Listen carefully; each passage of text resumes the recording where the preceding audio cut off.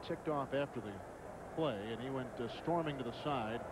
And on the ground, it's the kickoff by K-State. Prentice Rome. Boy, there's some heavy hitting going on down there. And that is the kamikaze on defense. Ekeler. He is mad. He's absolutely mad. Mike Ekeler, he went in, he used to play baseball. He said, Coach, let me walk on. They said, well, okay. They put him on special teams. He started making all the plays. Check him out. Ooh! He isn't finished. He's looking for the play. You think he's pumped? This guy, is, they say, is a wild man from the word go. Jim Leavitt, their defensive coordinator, says he's my favorite player. He's an insane guy that just wants to hit.